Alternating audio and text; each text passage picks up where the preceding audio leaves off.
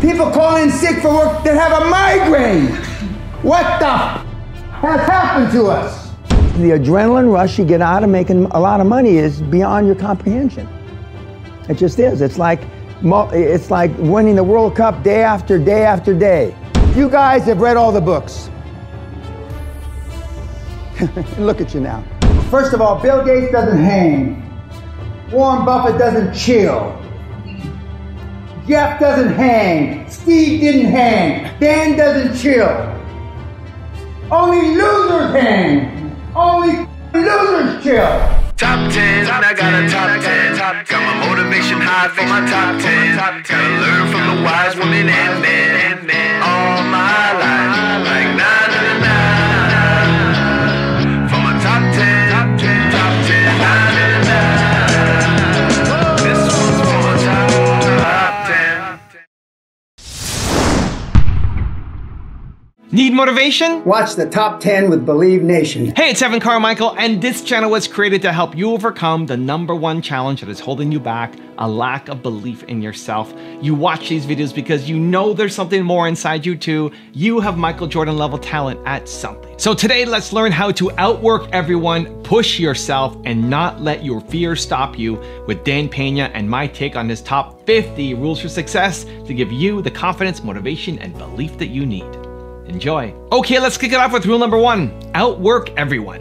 Actions have consequences. There is no work-life balance. There's work-life choices, and they have consequences. I still work 60 or 70 hours a week, and I haven't had to work for 35 years.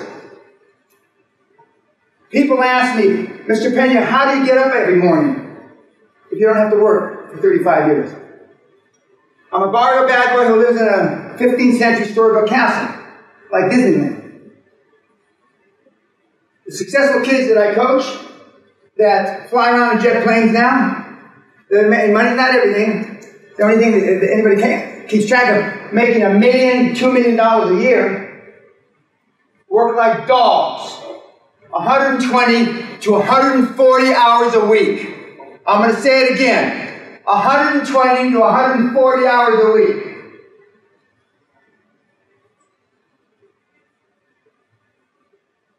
The high-performance kids want to continue to learn. They find a mentor, somebody that is where they want to be today, and they mimic, model, copy them. Rule #2, push yourself outside your comfort zone. The way I continue to stretch myself at my old and tender age is I do crazy shit. Other than tripping over the chair, yeah, I do crazy shit. Still, this is 2014. This was just last year. I jumped out of the stratosphere in Las Vegas, 855 feet. Now I have artificial knees, artificial hip, artificial shoulders. I have no right long head bicep from bummed up from various things that have happened to me. So I should not be jumping out of an 855-foot tower. Then I got to land like this. So my lovely wife says, Dan, why don't you go watch the people land? She's thinking if I see them land, then I won't jump. No, I don't want to focus on anything negative, no negative shit. So I go up to the top and I jump. Well, I didn't land. On YouTube, we cut out the part of me falling on my head and rolling into the cement. We cut that shit out so it looks like I landed like this, but I didn't. I landed into the cement, and because my knees couldn't take the pressure, because I had full knee transplants a couple years ago with both knees. But I continue to do stuff like this, to continue to push myself outside my comfort zone. And if I'm pushing myself outside my comfort zone in my 70s, it could be easy. Now, I'm not suggesting any of you jump off buildings. I'm not suggesting any of those things. But what I'm suggesting is the older you get, kids, and this is directed to the students here, the harder it is to push yourself outside your comfort zone. Because then you got a family, you got kids, you got a mortgage, you got your mother and father you're going to take care of. You got a half-breed mongoloid idiot for a sister. Well, life catches up with you. Rule #3, don't let your fears stop you. You can't hit a home run unless you're in the batter's box and you swing away, right? Everybody understand that? Most of you have never been in the batter's box or on the crease. So in that regard, you really, and I'm not giving you an excuse for not being more successful, but in that regard, I can cut you a little bit of slack because you've never put yourself in a position to succeed. But it's been out of fear. Everybody in this room has had an opportunity to succeed at something. But fear has kept you back. False expectations appearing real. Rule number 4, overcome adversities. What we didn't know when I was growing up, I was born with peripheral neuropathy, meaning the nerve endings in my hands and my feet were dead and dying, i.e., I'm uncoordinated. But they just said I was an uncoordinated fat bastard. They didn't test for peripheral neuropathy back in those days. They said I was retarded, that I was slow. I had OCD and ADHD, which they hadn't diagnosed in those days. They used to stand me in the corner with a dunce cap. And if I turned, dunce cap, one of those things on your head. If I turned around, they put me in a closet. They took the dunce cap off my head, put me in a closet. Until my parents would come pick me up. I'd be in there 4, 5, 6 hours. I'd shit myself and piss myself. They wouldn't let me out. Then my father would pick me up and give me a beating again. Because the teachers and the nuns were always right in those days. Now just imagine if your little sensitivities endure that growing up. But it just made me stronger. Because it's not what happens to you in life, it's how you interpret what happens to you in life that builds your character, which translates ultimately into your destiny. Now I was a bad kid. You don't know anybody in Ramsey who tried to kill his teacher. I did. I tried to kill my teacher. Fortunately, by the grace of Allah or somebody, I wasn't good at killing at 11, 12 years old.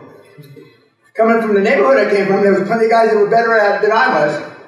I dropped an aquarium from the 2nd floor onto the teacher who pissed me off. Kind of reminds me of Coach, actually. He looks kind of like that. And he moved 6, 7 inches, and instead of hitting him in the head, it caved in his clavicle, and his shoulder was down here. Now, if I had unfortunately killed that teacher, I wouldn't be here today. I would have gone to prison, blah, blah, blah. So all these things that happened to me made me a stronger person. Also, if you want to have more self-love and confidence, check out my 254 series. It's free. The link to join is in the description below. You want people with a like mind and that are better than you, smarter than you, more intelligent than you to get on your bus. But no one does know initially, up front. You have to try. You have to swing at the plate. A kid like you, if you had to keep track of 7 days a week, 24 hours a day, what you do. Rule number 5, don't waste time. Now, when you measure your life, what you've accomplished, or the lack thereof, or how long it took you to discover that you were pissed off and that you were going to subject yourself to an experience like this, you can think how much time you do waste. And one of our successful mentees, a Dutch guy, he said, you just learn how to sleep faster, which you really can't do that. But I mean, because when you realize, when you wake up the first time and you say, well, I'll go back to sleep for a little longer. Well, the first time you woke up, you probably can get up.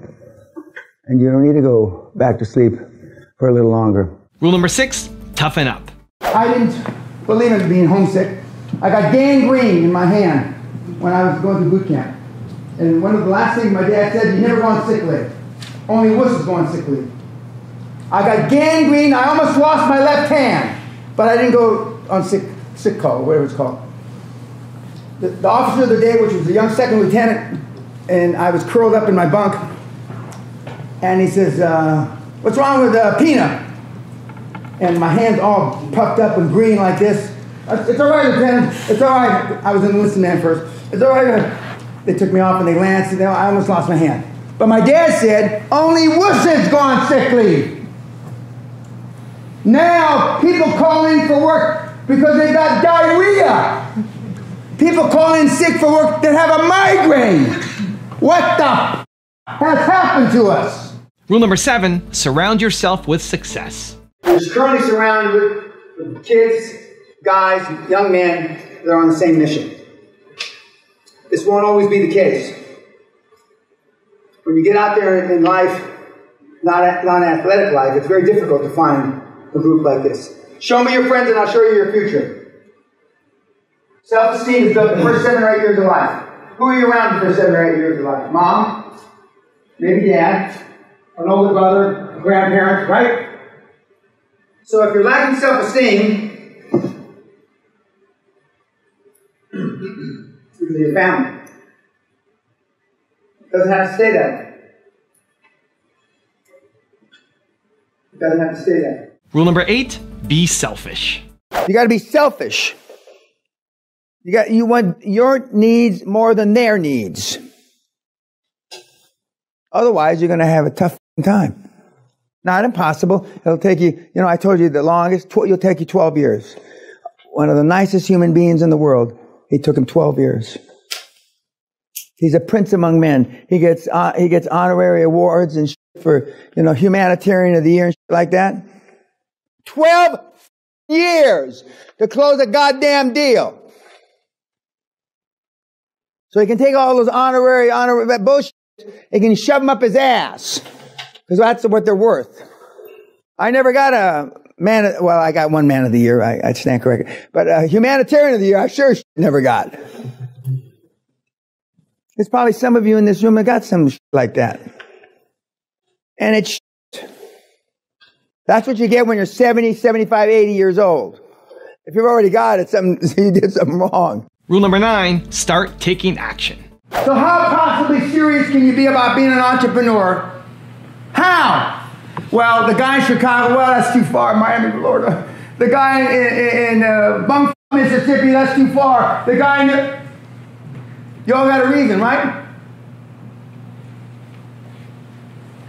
Now I'm going to show you, for those of you, I have a link on my site. The two most famous, in my opinion, two most famous links are deal flow, where do you find deals? And the second link is, where do I get the money? That's exactly what it's called. Those 2 links on my site, free. They're the 2 links that are the least clicked on. The least. Some days I get 2 clicks. Some weeks I get 5. Some months I get 20. Why would you come to my site if you don't want to know where the money is? I give a podcast on each, free on the site. This is on the site too. These are the sources. Because you're pretending to want to be an entrepreneur. You're pretending to want to create wealth. You're pretending. You're not serious. Rule number 10, outperform your best. Like attracts like. If you're a powerful,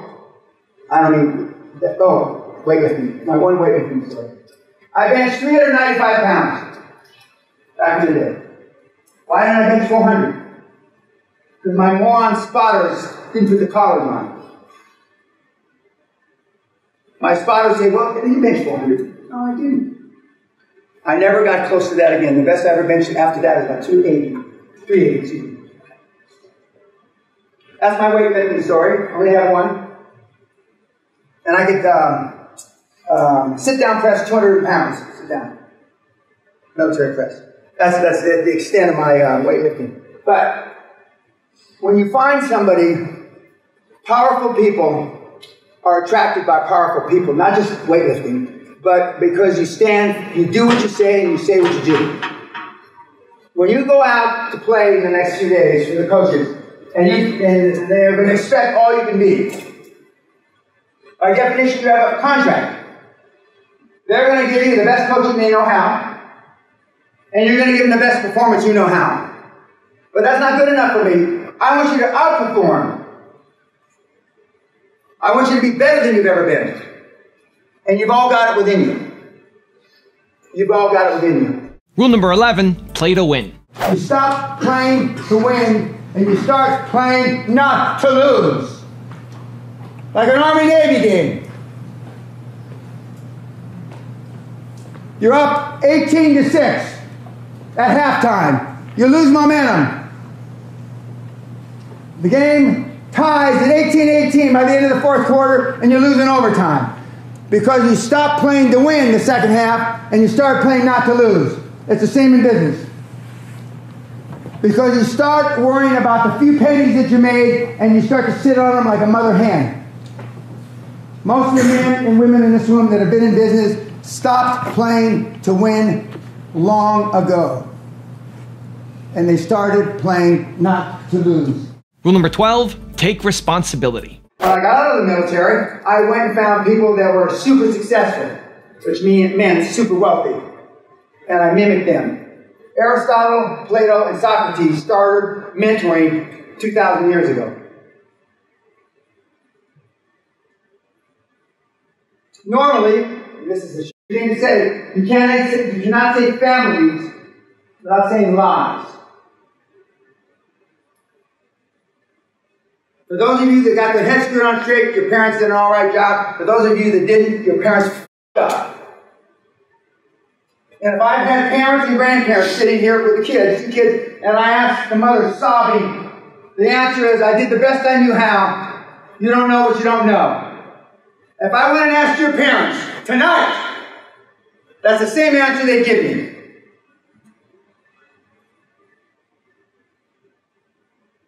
But you can't blame it on your parents because you're adults. To me, you're not adults because you're the adult. The coach is barely an adult to me at 38, but I mean, because he's still a kid. You've got to take responsibility. The kids take responsibility for their own actions. Okay, I know you're not supposed to drink, but for those of you that have drunk before, and you get a hangover, or you drink too much, you either suck it up and go to class and go to work with right, or maybe you don't. Maybe the snowflakes now, they just roll over, go to sleep for 2 or 3 days. The high-performance kids that I've had the privilege of training for 25 years and being around for 50 years all take responsibility for their actions. They don't blame it on somebody else. Rule number 13, work super hard. We just went through my records. I just started collecting Social Security this year. I didn't. That was my donation back to the government. I didn't collect it. And I'm at the highest level you can collect. And when I saw my Social Security record, they have from the first day I went to work was August the 10th, 1961. The day I turned 16. That's when you could get a Social Security card. And I was a member of a union. I was a box boy at a market where they used to put the groceries in bags for you. Okay? I got paid $1.06 or $1.08 an hour. And so for between August 10th, my first day at work, I worked 21 days. I worked every day. My first check was $240. If you go through the numbers, I worked every day about 10 hours a day. If you got sick, I took your shift. If you wanted to go home and get late, I took your shift. If you wanted to go to your son's ball game, I took your shift. I just took everybody, and so that was extra chef Pena. I mean, and then when school started, I used to work on the weekends, and I used to go there after practice. Nobody's got a job after practice because I saw my dad's work ethic. And i.e., the average guy that comes to the seminar works less than 40 hours a week. Some of you are internet scum. 4 hours you want to work. Not a day, a week. And there's more of you than 80-hour week guys. But even if you average 4 and 80, that's only 42 hours a week. Some of you, not necessarily this group, brag, you work 4 hours a month, 1 hour a week, and you go into culture shock. 1/3 of you in the next 2 months is going to get either pneumonia, can't get up out of bed, and it's called stress. Especially the six-packers and the pill poppers are the first to drop. The 5% body fat or the big tubs of shit, like we got a couple in here. Nah, well, I've been, they just seem to roll with it. They just eat more, I guess. I don't know. Yeah. But I mean, the fit guys are the guys that fall like pretzels because you're not used to working. And then what you're really not, you think the hours you work are work, and they're not. And the weekly report, you're going to have to, from the time you get up in the morning and of course you lie to me, to the time you go to sleep at night, every hour on the hour, what did you do? When you see that, you are going to shit your pants, and you wonder how you accumulated anything in your life. Rule number 14, congregate with winners. Show me your friends and I'll show you your future. Okay? You're the average of the 5 people that you hang with the most, that you chill with. In your case, they're midshipmen, right? Now, I'm sure there's all midshipmen are great midshipmen, but there's some that are better and some that are worse. That's life. And so first of all, Bill Gates doesn't hang. Warren Buffett doesn't chill. Jeff doesn't hang. Steve didn't hang. Dan doesn't chill. Only losers hang. Only losers chill. Show me your friends and show you your future. You have to disassociate yourself with whomever that you're part of.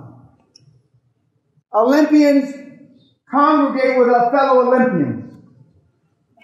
World-class athletes congregate with world-class athletes. Rule number 15, don't be afraid of the unknown. I practice 1 hour, at least 1 hour. For every hour that I'm with you, I practice an hour before you got here. So I practiced 50, 60 hours, and I could give this seminar in a coma. Literally in a coma. Because I know your questions. They're all the same retarded meathead questions. And they're all based because you're afraid. False expectations appearing real. You're afraid, you know. It's the unknown you haven't done. I think 3 people asked him how he gets out of his comfort zone. Okay, and you're not going to be, some of the guys go and skydive and jump, on, bungee jump, like stuff that I've done in recent years. But he was afraid of asking. See, before he had a big company behind him with a big balance sheet. That's a lot different. We've had guys from Goldman Sachs come in here and they piss their pants because they're not wearing the Superman Goldman Sachs shield, and they never had to worry about the money there. Well, now now will they still say yes to me when I don't have, the big company behind me? And now for those of you that have never been with a big company, never had a big balance sheet, you don't know, but I've never really had that either. But he is going out there, he's pressing the flesh with people that would normally say no. But contrary to what you believe or what you think or what your in-laws told you, not that many people are out there asking. Rule number 16, take action. My system is based on mentoring. Josh Kim was mentioned in the introduction. Josh Kim is a young kid, 17 years old when he came to me. And today he's 21, flying around in a jet plane. Now, I was asking some of the staff earlier, what is it that resonates about Josh, other than the fact he's 21 and a lot of you kids are 21, or close to it, close enough for government work, right? It's because you see what he's done and what you haven't done. To accept the QLA methodology, you have to say, let's say for the people, the old gits that are maybe in their 50s, or maybe even have somebody in the 60s or in your 30s, you've wasted your whole life. And that's a tough pill to swallow. How is it a 17-year-old kid can come to me, homeschooled, no high school, no G level, O level, A level, no university? His only claim to fame, and I'm not demeaning it, he was an Eagle Scout.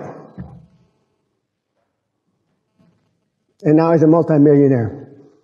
He's also not a teenager anymore, he's 21. He had his 21st birthday at the castle. He came back to the seminar last August. That's what you can relate to. But the difference is, and as you'll see as we go through the slides, he pulled the trigger. You've been deluded, misguided into thinking going to lectures like this, listening to podcasts, reading books is taking action. Well, that's nothing but procrastination, you weak, weenie. Don't you see it? Don't you get it? Rule number 17, choose your friends wisely. some of your friends, and I'll show you your future. Most of your friends, most of the people you hang and chill with are worthless pieces of shit. Should have rolled down the inside of their mama's leg. Never been born. And contrary to what you think, everybody doesn't deserve to be alive. That is horseshit myth. Instead of 7.5 billion people, we should have about 500 million people. Unfortunately, not all like me. Sally said it would be a hell of a world if everybody's like you, Dan. Of course, my mother was telling me that a long time ago. And the few people that I still associate with that I knew 50 years ago, I got 5 guys that you would consider friends. 2 of them, one of them I met in 1956. One of them I met in 1957. One of them I met in 1959. And then the other 2 in 62. That's it. I don't have any more. And now they're getting old and feeble. They're problems. Friends are problems. Because, you know, my dad's definition of a friend. Okay, and we're just going to, there's 3 people here, and I call you first, and I say, my mother's name was Amy. Amy's dead. You say, you don't ask how she died. Okay, I'll get the truck. I call the next guy. I'll get the chainsaw. I call the next guy. I'll get the lye. Lye, you put it in the grave and it disintegrates the body. That's my dad's definition of a friend. Many years ago, a good friend of mine, who's a lawyer, we're having some people over for drinks, and he comes early. We used to call him Tarlo Tentative because he could never get the time right, but then he was early about an hour, and I show up at the door bloody in boxer shorts and a t-shirt. He assumed that I had chopped up my wife or killed her or something. He told his wife to get in the car and go shopping and leave. And he comes into the car, rolls up his sleeves. Okay, where's the body? Rule number 18, be ruthless. I don't care what you think about me. I don't care what you say about me. All I care is to get the ball over the goddamn goal line.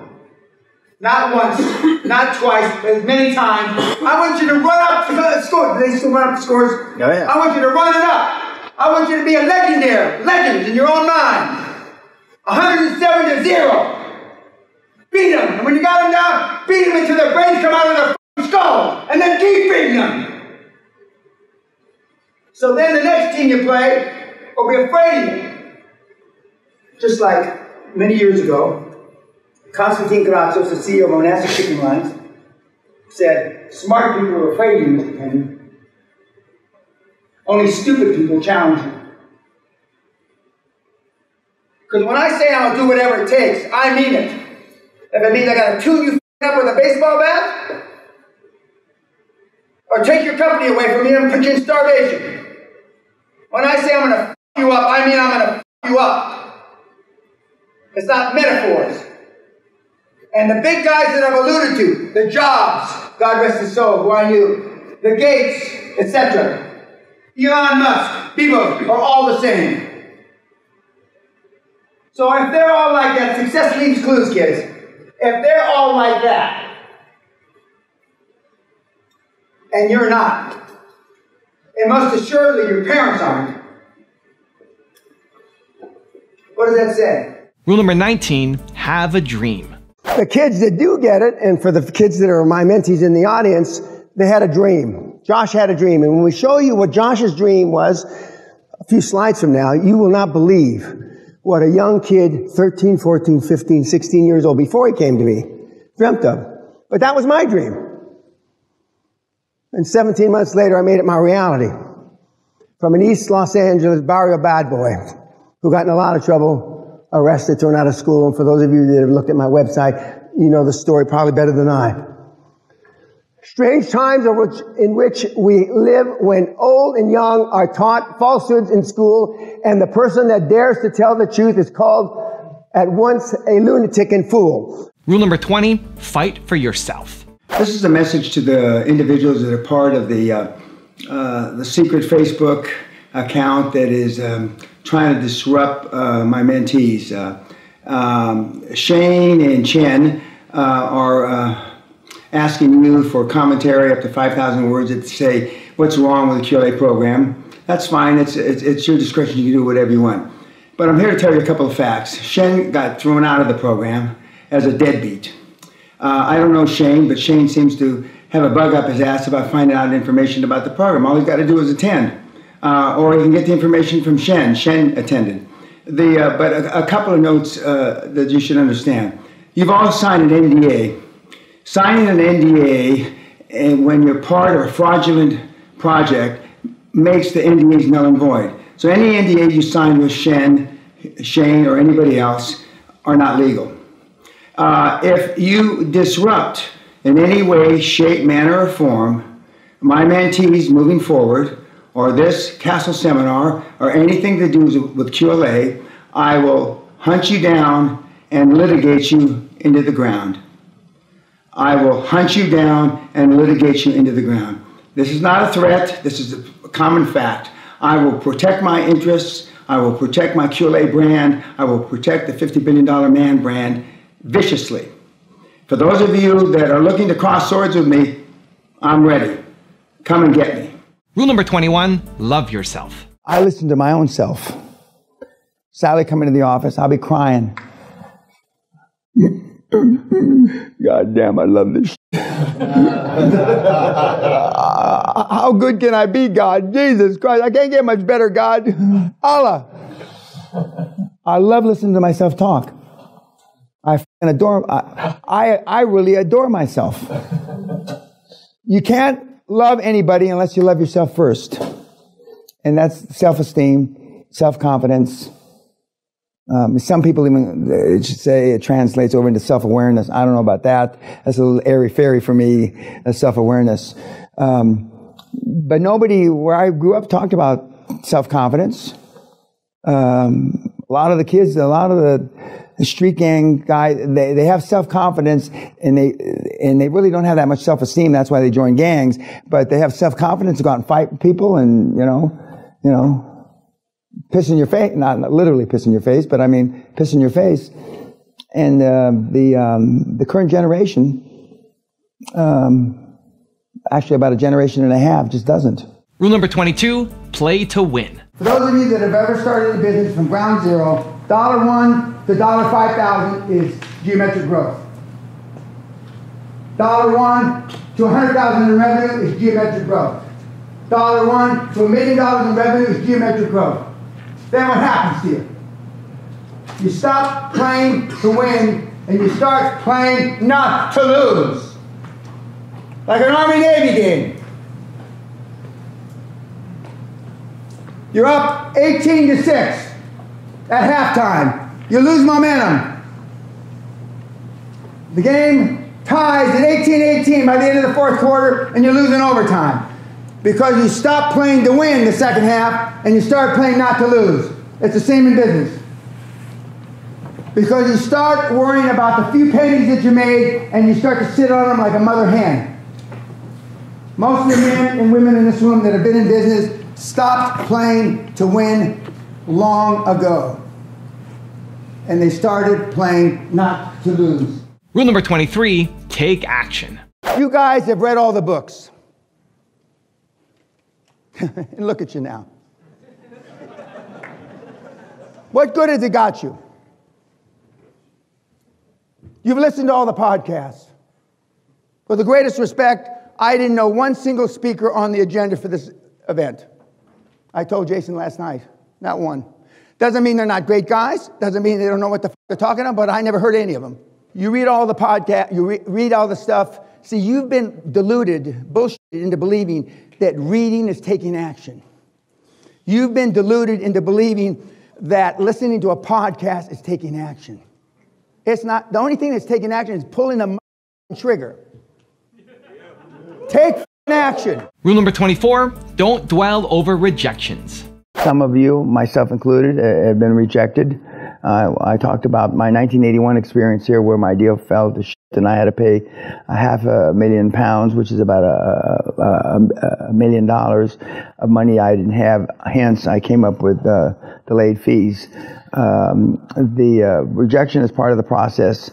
The kids, you've heard say it's a numbers game. That's their way of saying you're going to face rejection. I mean, Bert and Bill can tell you about the times they tried and weren't successful. And the only real guarantee I can make is that if you don't keep swinging at the plate, you don't keep trying to hit it for six, you don't keep lunging towards the goal line, you're never going to do it. Rule number 25, set your expectations higher. There's a guy out there that's still talking about his $1.7 million he made 35 years ago. Some of you has been to his seminar. Well, $1.75 million 35 years ago. Well, today it's about, maybe it's $2 or $3 million. But you will never surpass your wildest expectation.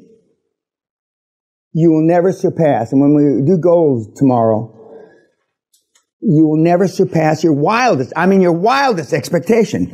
Now, remember when Cassius Clay, before he became Muhammad Ali, I'm the greatest, right? He was telling everybody. Now, he didn't really believe that, but it was part of his shtick, okay? I really do believe I'm the greatest, okay? And he went around flapping his mouth, and there's been 4 or 5 athletes in the last 30, 40 years that have talked like that. But most of them are humble, right? Most of them are humble. And but he didn't surpass his wildest expectation. He attained his wildest expectation. I guarantee, for those of you that wanted to make $1 million or $3 million, whatever the minuscule amount of money that you put down, or, what's your goal, whatever, I guarantee you, if you hadn't come here, that's the very most that you'd ever make, unless you won the lottery or something. Rule number 26, be ready to sacrifice. A new test that we give now, the Super Success Test, we have a 98.2% failure rate. 98. I thought the success test at 95.6% failure rate was bad. But the Super Success Test is worse. 98.2% of the people, and you've all taken the test, don't want to be successful. Whereas the excuse you gave about, for example, the snowflake test, was that, I don't want to go to jail for hitting some guy with a lead pipe because he spit in my mother's face. Well, that's a fucking cop-out. We both know it.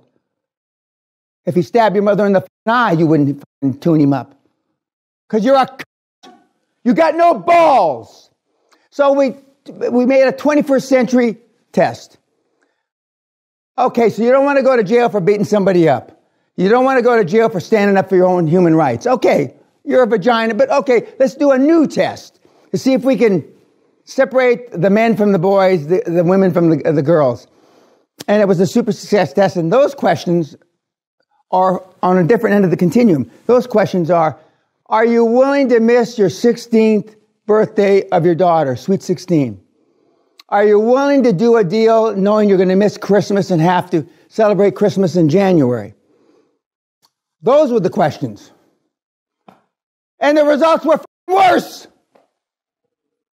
98.2% of you, let's call it 98, aren't willing to do a thing to be successful. Work long hours. Not take your daughter to university in their first day because you got a deal closing. Rule number 27, learn how to articulate. You have 2 times to make a first impression. First, how you look. And you're going to trick because you're going to dress better now. And the second time is when you open your mouth. And then no matter how you dress, when you open your mouth and you step on your dick, it does away with how you're dressed. And most of you, just as you don't know what fork to use when you sit down in a meal like you did last night, don't know what to say. And that's the real reason you don't go see your board members. Because you're afraid. With an email, God forbid you use a text or this is eyeballed, this is mano a mano, man to man, woman to woman, woman to man, whatever. And that's why you don't, because you haven't learned to articulate what you want, your desires, your needs, because we've got a generation and a half that's growing up hiding behind the computer. Rule number 28, get experience. With all the computers and all the artificial intelligence, there's still no algorithm for experience. There's no code that you can write for 50 years of experience. There's no code that you can write for creating tens of billions of dollars. There's no code that you can write for having met 5 presidents, 5 secretaries of state. There's no algorithm. And as they said at Oxford when I spoke my first university about 2.5 years ago, like in the front row here, some young man said that somebody that he was following had read 700 books. I didn't know there were 700 books on my subject matter. But the guy 2 seats down said, who would you rather have? Somebody that read 700 books or somebody that's done 700 deals? Rule number 29, be strategic. 95% of all businesses worldwide don't sell. Why? Because the seller's trying to get rich off one transaction. He's trying to build his wealth off one deal. He worked 20, 30, 40, 50 years, and now he's trying to get wealthy. Wealth is built on a series of transactions, not one. 95% of all businesses don't sell because they're asking outrageously high price for it because they didn't get rich all the way up. This system that has created billions, tens of billions, the largest deal in recorded history, from teenage phenom multimillionaires to the largest deal on the planet, $500 billion, is built on taking money out every time you do a transaction. And this system is realize means sell, and either through an IPO or a strategic sale to a big company, and so you're cashing out. And that's how we've done it since I've been coaching 25 years, and that's how Amazon's doing it, and that's how Google is doing it, and that's how Microsoft is doing it, and that's how, and I could go on and on and on and name many more companies. Rule number 30, get good habits. Jim Ryan, the greatest modeler, never to win a gold medal at the Olympics. An old friend of mine. He fell down in the 1968 Olympics. So, speak about regrets. That's a whole regret book. He said, Danny, he says, motivation gets you started. Good habits keep you going. For those of you that are going to weigh 50 pounds more in 10 years, and there's a couple candidates in here, I hope I'm wrong. It's good habits of training that will keep you going. Now, I'm a believer, and I know I'm not in sync with modern technology. I believe in overtraining. The only thing you can sometimes overtrain is your head. If your head's not in sync with your body. If you think you're tired, guess what? You get tired. Rule number 31, become fearless. See, if you're trained as a kid like this, you have no fear. You have no fear. People say, why am I fearless? Well, I'm going to show you one of the reasons. Because that's me when I'm 13 years old with Jackie the Lion. My dad exposed me to a lot of rough shit growing up because he wanted me to have a pair. My mother's off camera here on the left in hysterics, screaming and yelling because the lion had just put my head in its mouth. That's the MGM line, though, you know, the one on the beginning of MGM. I've been doing stuff like this since I'm a little kid. Once you become fearless, life becomes limitless. I'm not going to ask you, one of the homework assignments we have, it's online, is what are you afraid of?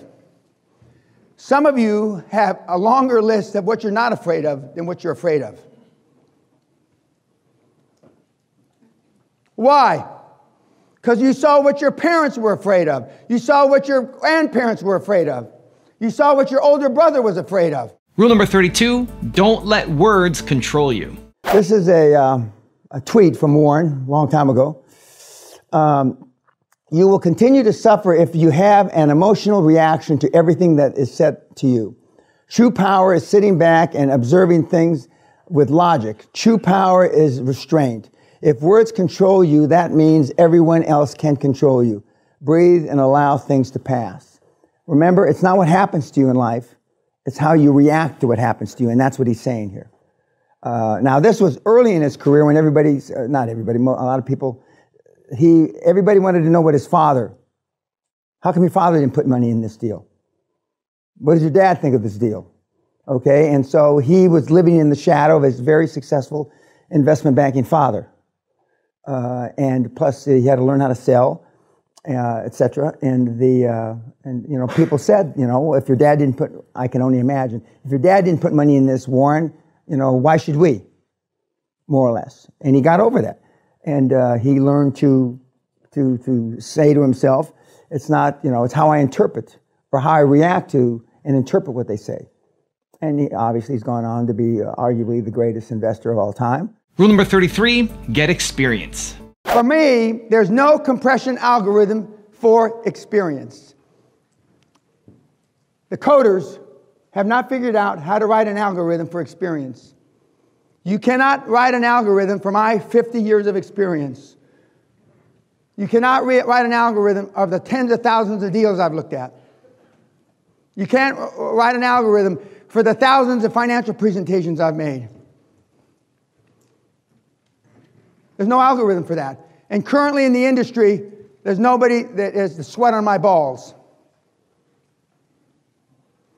I lost, taking a shit this morning, more financial acumen, financial brains than the industry has currently on the planet. Rule number 34, be enthusiastic. I can remember the first day I made $10,000 in a day. I can remember the first day I made $100,000 in a day. I can remember the first day I made $1 million a day. And whenever, I don't need it now, but whenever I need to resurrect my enthusiasm, I just flash back to one of those days, and I remember the day, the first time I made $100 million in a day. And those experiences put the best sex you ever had, it pales into complexion. It just doesn't exist. I mean, that's why these workaholic maniacs are workaholic maniacs. Because the adrenaline rush you get out of making a lot of money is beyond your comprehension. It just is. It's like winning the World Cup day after day after day. Or whatever the metaphor for you, you know, if it's not the World Cup, it's whatever. And I mean, and once that gets in your blood, you know, it's near impossible to get rid of it. And that's a good thing. And then it's your job to instill that same enthusiasm into the people that report up to you, your directs, as they're called. And then the next generation, they instill it in the next generation. And so, you know, I personally have a lot of the kids, you guys, that are making, you know, pretty big amounts of money. And that's my legacy. That's my legacy. Rule number 35, get tough. So Warren says this, you know, but unfortunately, early in his career, he suffered from gross national happiness syndrome, GNP, because he wanted to make everybody happy. And you heard Margot, she's a pleaser. Now, most of you in this room have been raised by pleasers. At least one of your parents was a pleaser. Normally, it's your mom. To make peace in the house, she put up with your dad's bullshit, etc. Okay? And so that pleasing attribute, and I don't consider it an attribute, or that pleasing trait rubbed off on you. Now, my mother was a pleaser, but my dad wasn't home that often, so she didn't have to please him too often. My dad was gone most of the time. But it's tough to get over if you've been a pleaser all your life. And more women want to be pleasers than guys. It's the nurturing thing, having kids, you know, blah, blah, blah, blah. This is not a formula or a model to be a pleaser. And you heard Peter say it, when he got tough, things changed. You heard Deb say it, when he got tough, things changed. You heard Frank say it, when he got tough, things changed. You heard Margot say it, when she got tough, things changed.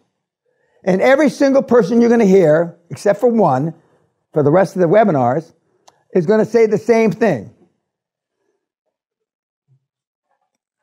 But they all come out of the blocks, I won't say like mice, but they come out of the box with, you know, if you can win them over being nice to them, remember the word nice I don't like, if you can win them over, then, you know, why not?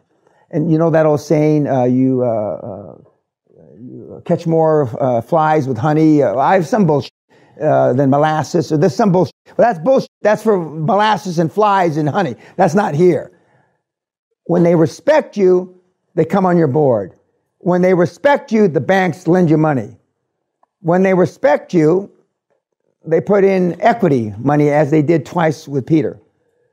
Respect is the operative word, not love.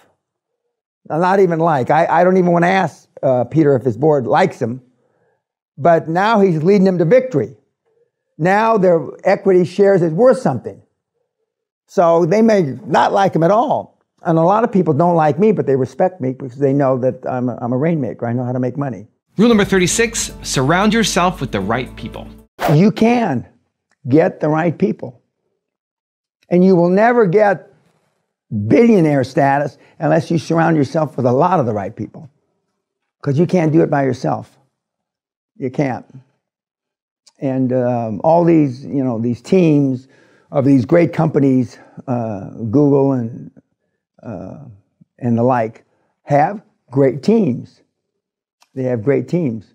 And then it's a challenge to how do you continue the team? How do you continue the enthusiasm? Rule number 37, always be prepared.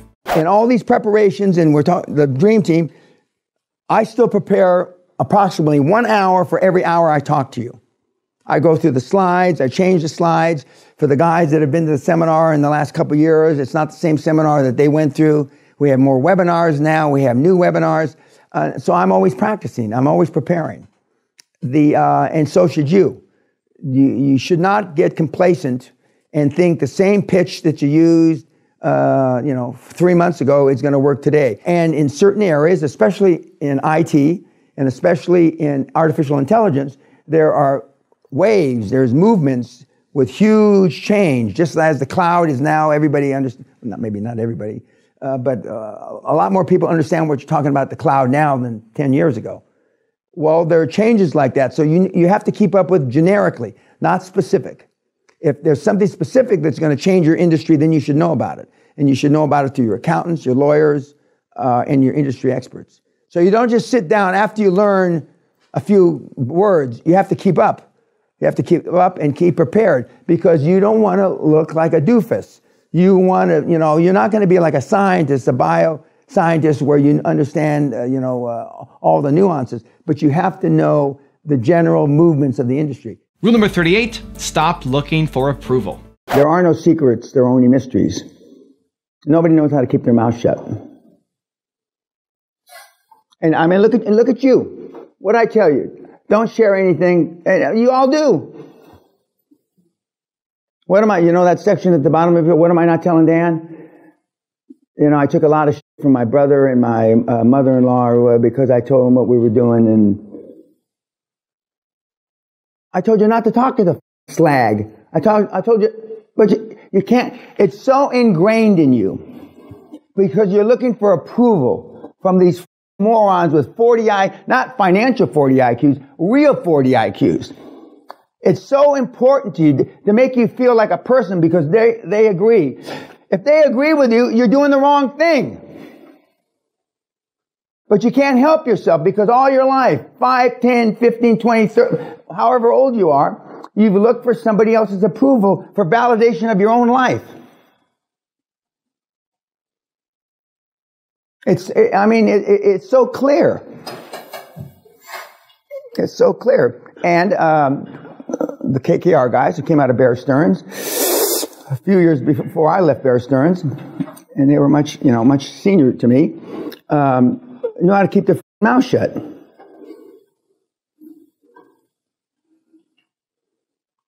Because you just can't.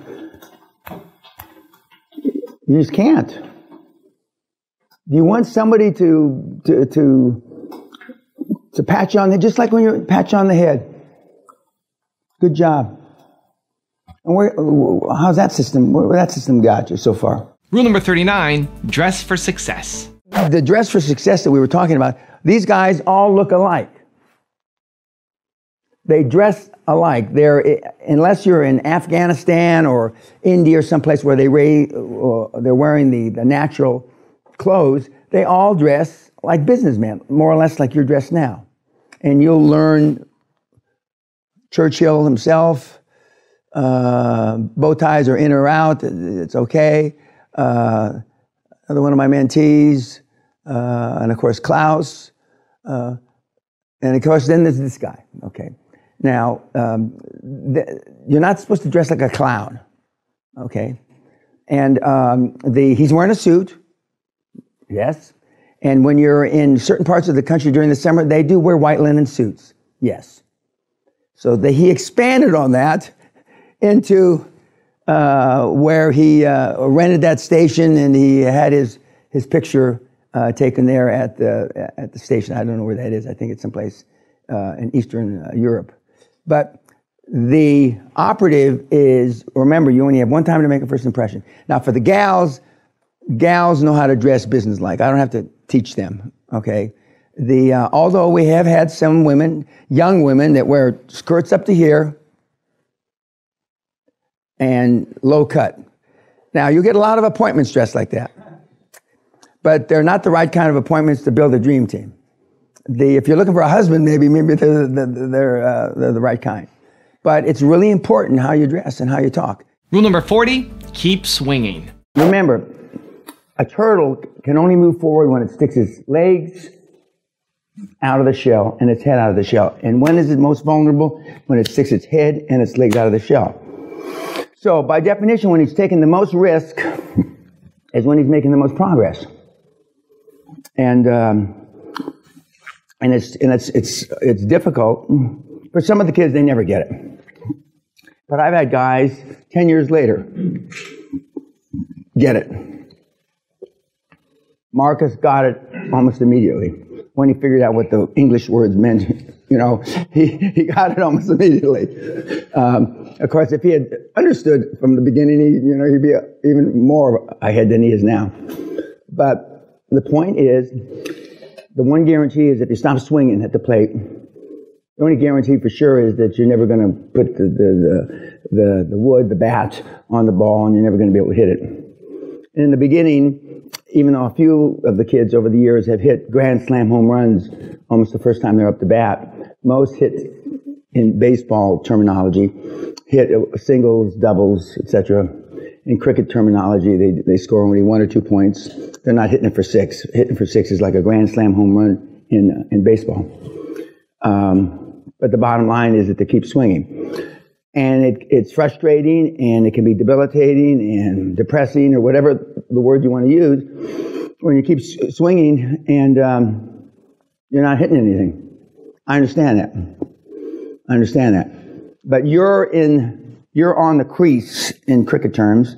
You're in the batter's box in baseball terms. So you're in the game. Most aren't ever in the game. They don't even make it to the stadium. Rule number 41, be a high-performance person 24/7. Being a high-performance person is a full-time job. Michael's known me over 20 years. I'm like this when I wake up in the morning to brush my teeth. I'm like this when I brush my teeth before I go to sleep. I'm like this 24/7, 365, and I've been like this for the better part of 50 years. I'm always like this. I'm always pushing the edge of the envelope. And that's why, I'm an overnight success. I've been coaching 25 and a half years, but all of a sudden I'm popular as hell, but I've been doing this for 50 years. I have the same habits today as I had 50 years ago. The exact same habits. But they're just ingrained in me. They're ingrained in me. And for those of you that have never been around the high-performance people like I just alluded to, the Warren Buffetts, Elon Musk, God rest his soul, Steve Jobs, who I happen to have known, they were like this 24/7, 365. It wasn't an act. Now, I know Michael's like this all the time, but he and I both know people that are considered gurus, that they have a stage face and they have their real face. They don't walk their talk. And part of being a high-performance person is walking your talk. Walking your talk. Rule number 42, don't care what other people think of you. First cars on the planet were electric cars. And then 8, 10, 12 years later, petroleum, combustible engines were invented. And so if we wanted electric cars, I mean, we could have been developing, instead of the last 15 years because Elon Musk stuck his foot up the ass of the automobile industry, we could have developed some really, tremendous automobiles based on electricity. But again, it's survival of the fittest. Now, they don't say sensitivity equals poverty, but you could see on the bottom, if it was there, sensitivity equals poverty vis-a-vis all these magnets, these guys. It just makes sense. There's no sensitivity in any shape, manner, or form of any of these guys. Now, what they don't say, but you can conjecture yourself, did they give a shit about anybody but themselves? No. And I'm going to just say this generically. And you care. Did they care what anybody said about them? No. If a newspaper said something bad, they bought the newspaper and sacked everybody. That's not in that film, but that's what happened. Did they care what anybody thought about them? No. And you can just go item by item from then till now. And if you even go back further till the Hun and Genghis Khan, those guys, they thought even less. Rule number 43, implement I win instead of win-win. I used to ask all these questions. How many of you believe in a win-win situation? And most of you would raise your hand, and I'd come around in the 90s and smack you. There is no win-win. It's I win, you lose, moron. Win-win scenarios are preached by losers. Do you think Donald Trump believes in win-win? Do you think Winston Churchill believed in win-win? Now we know Adolf Hitler and Mussolini and Stalin for sure didn't believe in win-win. You have connoted high performance with goodness. In some cases, it couldn't be farther from the truth. It's about winning. And today's the first day of the rest of your life of learning how to win-win. Not some of the time, not most of the time, but all the time. Rule number 44, find your own motivation. Nobody's ever had to motivate me in my whole life. Nobody ever had to motivate Steve Jobs in his whole life. Nobody ever had to motivate Henry Ford, the first, in his whole life. And I can go down the list of every single one.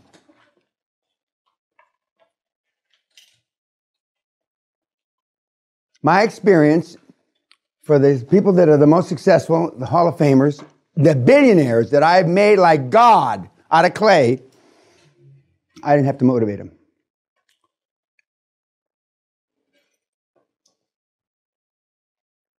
So what does that tell you about?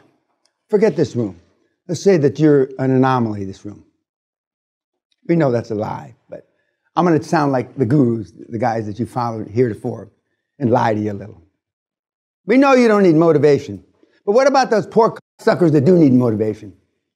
What did that say about them? Forget about it. Next.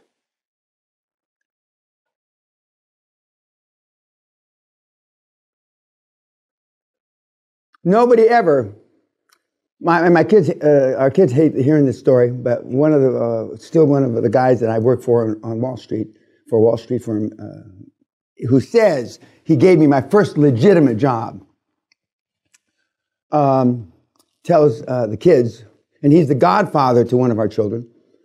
He says, we used to have the security guards drag your father from the office and make him go home to sleep after 5-6 days straight. The security guards dragged me from the office. My kids hate hearing that. I used to take a sponge bath in the men's room and have my secretary go buy me a new shirt every day. And I used to have a proclivity of dropping shit on my ties, so I used to have to buy a lot of ties too. So then I realized if you buy dark ties, it doesn't show. You don't have to buy as many ties. But they had to drag me out of the office. I used to be able to go 2-3 days with no sleep. And I drank in all night. Guys, if you don't think you can all night, guess what? You can't all night. QLA is exactly the same. I can tell hardly anybody in this room has ever all night. But nobody's ever had to tune me up to get me to work hard. Rule number 45, get serious. Gallup did a poll in 2016, worldwide, 87.6% of all the people on the planet, 87.6% of all the people on the planet are unhappy. I'm going to say it again because I know these are Dutchmen, right?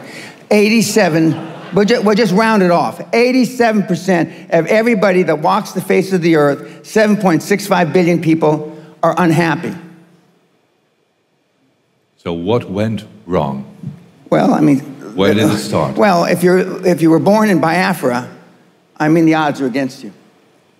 But if you were born in the Netherlands, which a lot of you were, rightly or wrongly, you had a better chance, a better opportunity than the poor kid born in Biafra. Okay? What have you done with it, if anything? Most of you, I can just look... I wore my glasses. Normally, I like to be filmed without my glasses. But last time, I didn't wear my glasses, so I couldn't see your faces. I've got my glasses on now, so I can see your faces. You know what I'm getting at. You have not used the opportunities, whereas the people in the third, fourth, fifth world countries use those opportunities to be all they can be. And money's not everything in the world, but money's the only thing anybody keeps track of. And so you can use that money that you make, as the Gates are doing, in trying to save the earth, save the world, and to do good. But it all starts, you have to be serious about it. Most of the people that are engaged in personal development, for example, aren't serious. They're just, it takes up 3 or 4 or 5 hours of their time a week, and so they're fiddle farting around and they're not taking it serious. If you want to take it serious, you know, Michael is a successful mentee of mine, and you wouldn't be here if it wasn't for he putting on these kinds of events. But he got serious about it a number of years ago, and he's doing a lot of good. How many of you can say the same? How many of you can say that you're serious about it? How many of you can actually say that you're trying to be all you can be? Now, I won't insult you by asking you to raise your hand because you'll just lie. Rule number 46, don't wait to learn stuff. If we waited around, it's like engineers on an assembly line of a car. The car would never come off the assembly line because the engineers always want to finger fart with it to make it this, make it better, etc. Yeah, I mean, these guys and the guy and the most successful guys on the Hall of Fame, if they waited around to learn how to do it, the QLA model with one moving part, a motivated seller, is just one tool that then you leverage off of that one tool to learn how to do a bunch of other things to get the job done. And then after you've been doing it for almost 50 years like I have, I mean, you have a whole toolbox. And as I said at the regular seminar, this is the beginning of you being the conductor of the orchestra. We're going to do this, we're going to use this, we're going to use this, and you're telling them what to do when you want them to do it. Remember, leadership is you having them do what you want to do, them to do when you want them to do it, not when they want to do it, because they will never be ready. Rule number 47, use trauma to make you stronger. In the school, I used to wear a dunce cap. They'd stand me in the corner, a dunce cap. You know, the cap that goes, they don't have dunce caps anymore because they're not politically correct. A big, like a big beanie hat, and they stand me in the corner for doing something bad. And then if I turn around, they'd put me in a closet like this. I couldn't get in the closet with a dunce cap, so they put me in the closet until my parents came to pick me up. I would shit my pants and piss my pants, and they wouldn't let me out of the closet. Can you imagine what would happen today if that happened to a kid in school? I should school the LA Unified School District for $1 billion because of the trauma I went through. But the trauma made me rich because my dad told me, sticks and stones can break your bones, but words can never hurt you. Now it's just the opposite. People commit suicide because they're unliked on Facebook. I can't relate to that.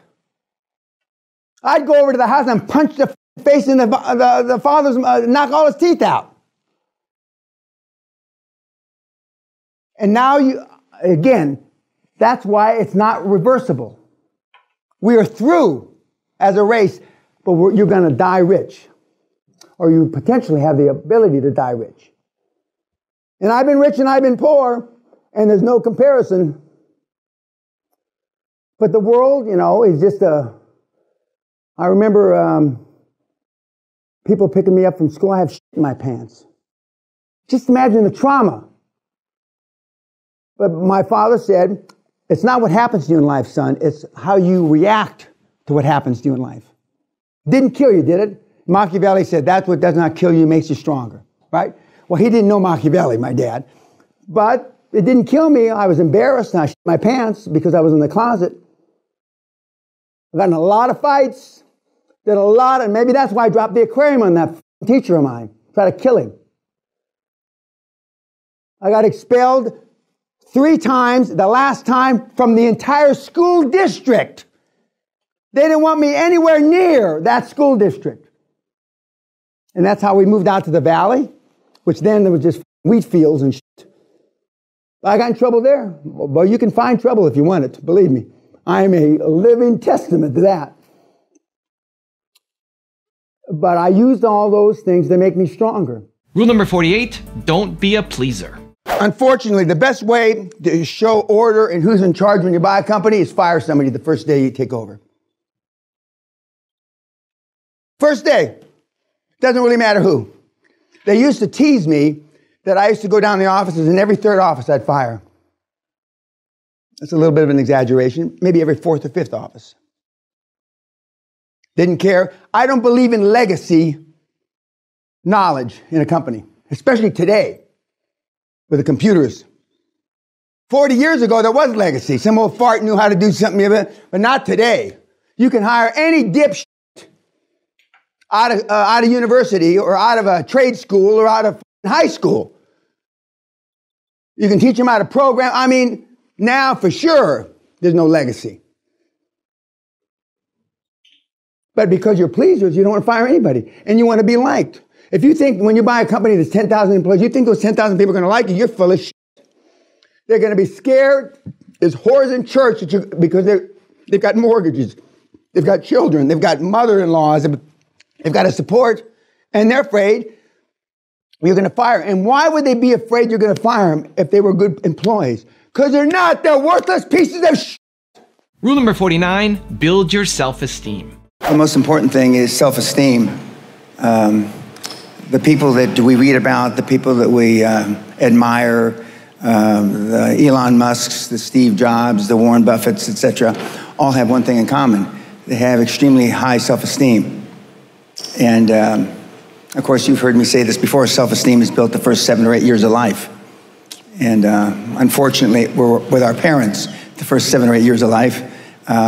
Ergo, we don't have too much high self-esteem. But to build high self-esteem, and the way you build high self-esteem, if you're 25, 35, or 45, is to be around, surround yourself with other people that have high self-esteem. Show me your friends and I'll show you your future. And so you can reverse your childhood by who you associate with. How do you do that? Well, you find people that are where you want to be, but they're already there. You're 22 years old, you're 32, you're 41 years old, and there's a guy or a gal who's 45 years old who is where you want to be. They've accomplished a lot of things. If you're into, they're saving the world, they're using their money for good causes, go associate with those people. Be around those people. And they're easy to find, but they're not going to knock on your door. They're not going to come to your apartment or your flat and ask you, oh, can I help you?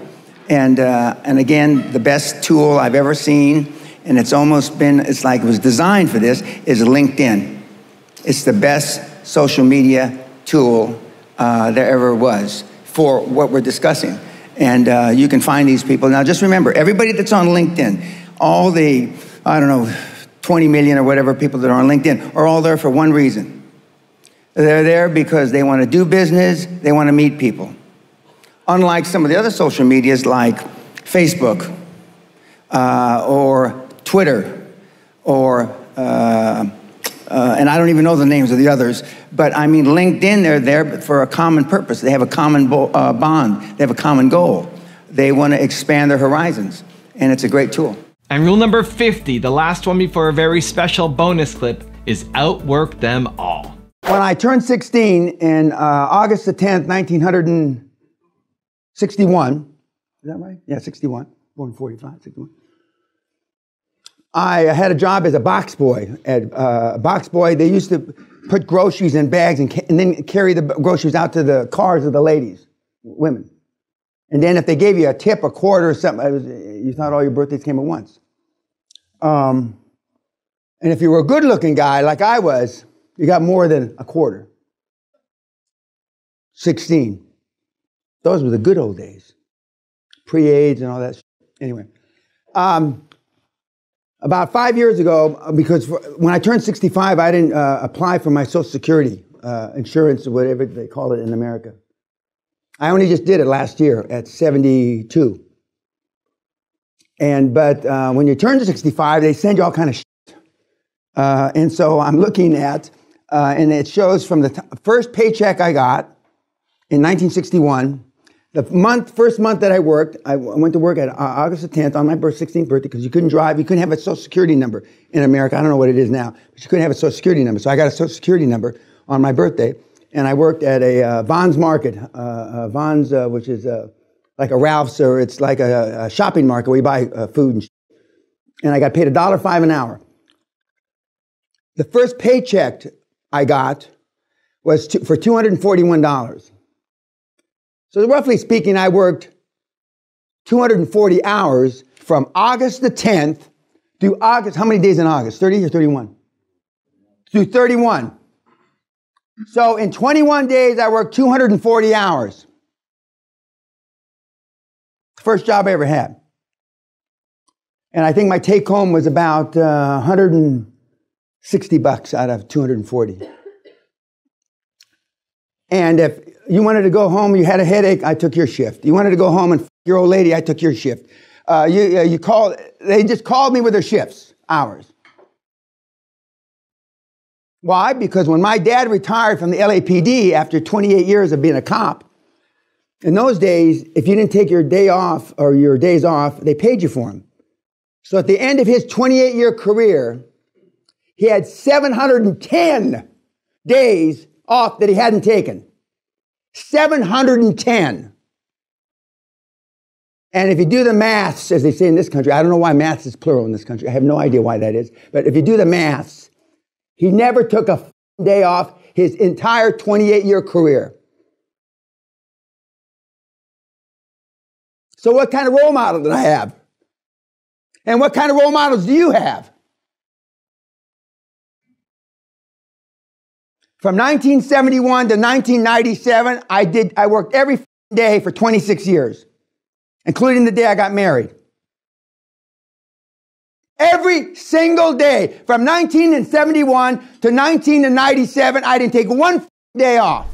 Now I've got a special bonus clip from Dan on how to not look for shortcuts that I think you're gonna enjoy. But before that, it's time for the 3-point landing questions. Let's go from just watching a video to taking action. Here we go. Question number 1. What will you do to build your self-esteem this week? Number 2, where do you need to stop looking for approval? And number 3, what's one new good habit that you are committed to getting? And if you made it this far in a video and you are committed to making a change, I want to celebrate you. Give me a hashtag believe down in the comments as well.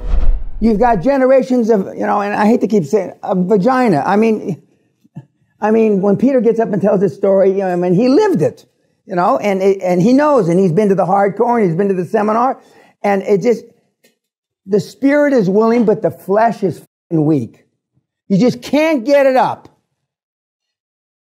They're there on their back. You just can't, you can't get it up. And even though I embarrass you, you still can't get it up. Because you know when you've gotten it up and you've seen somebody get it up, your grandfather was wiped out in the great lumber crash of 52. Or, you know, yet somebody will get it up. And it's hard to pick them. It just is hard to pick them. In theory, everybody in this room ought to be able to do it. Theoretically, as our daughter said 20 years ago when she went, it's easy peasy, Daddy. And it is. It's dead simple. But, you know, templates, cold calls. You've heard that from everybody so far. Yet, I can, you know, look to your left and look to your right, and they'll be gone. Why won't they follow the templates? Tell me. Meathead too. Tell me why. Because their brain thinks that there's a shortcut. Correct. Thank you. He's not as brain dead as he looks then. You know, okay? That's exactly correct. Because everybody that you know, that you've been to the seminars, says there are shortcuts. And they teach you the shortcuts. And there are no shortcuts.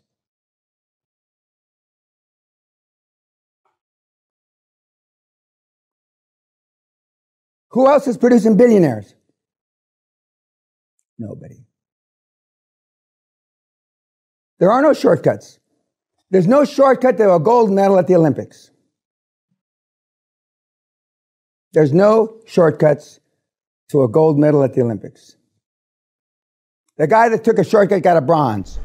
If you want 50 more rules from the legendary Warren Buffett, check out the video right there next to me. I think you'll enjoy it. Continue to believe, and I'll see you there. I have missed things that were within my circle, and that's a terrible mistake. When I got out of school, I started selling stocks. I was 20 years old at the time.